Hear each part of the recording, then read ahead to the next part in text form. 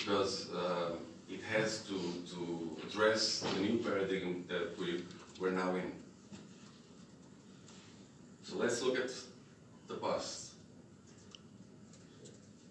And this past is a very recent past, but looking at technology and the development of technology, in the speed that technology changes. This past is a very recent past. We can think, this is an Italian author, Federica Giovanelli, which wrote an amazing book on copyright and information privacy, where she considers the balancing of rights between copyright and information privacy, with a lot of case law, with a lot of examples on the trends in Canada, in the US,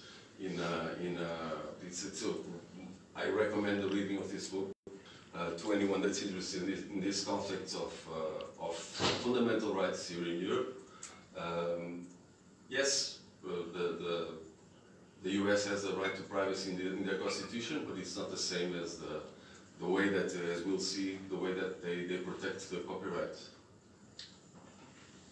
which is in Section 8 of the US Constitution. It deeply protects copyright. It states that the Congress shall have the power to promote the progress of science and useful arts by securing for limited times to authors, this is where copyright comes in, and inventors, patents, the exclusive right to their respective writings and discoveries. This was done by the founding fathers, so they envisioned this as a way to stimulate migration to the US. That's the core principle behind, of course, the protection of copyright. Yes, but not only that, but also as a way to show the world that the US is really, really interested in promoting progress. This is called the Constitution Clause, but it's also called the Progress Clause. And that's a very big difference from the way that I think that we understand privacy here. Because as you'll see, Article 17.2 of the EU Charter of Fundamental Rights only states that IP has to be protected. The other one was much clearer. It was direct. It was almost a guideline. It was limited in time. Protect authors, protect inventors for the progress of science and technology. This vague, it's not vague because it's been concretized through directives and regulations and member state laws. It needs to be said that the way that the directives work is that every member state will have to apply what the directive says to their own context, which means that it's more broad, very different views of copyright exist in Europe. So it's not a single way of looking at it like we have right now with the GDPR.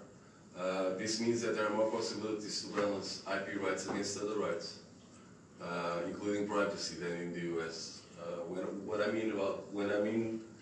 mean here is that while in the US IP has this very strong standing because of the Constitution, here in Europe I believe that IP rights and other rights are balanced differently. Right now in Europe, with the GDPR and with the interest that everyone is now having in privacy issues, that translates to the court decisions. In the United States, not so much, because they don't have a federal privacy act. They have snippets of privacy legislations that privacy acts that address the issue, but not something like the GDPR. So this is probably the most important one, for me at least, is regarding the online world. Section 502 says that this is the Digital Millennium Copyright Act of 1998. Section 502 says the copyright owner may request the clerk of any U.S. district court, not the judge. This is important. While here the injunctions have to go to court, there, you can just go to the office of the court and ask for a clerk to give you an injunction when you say that someone is infringing on your IP rights. Yeah, but sorry, that's not an injunction actually. That's not an injunction. That's just a subpoena to identify it's a subpoena. I'll explain it later. This is a subpoena that is involved in a case. So this is what the law says, and then you have to use this inside the case exactly.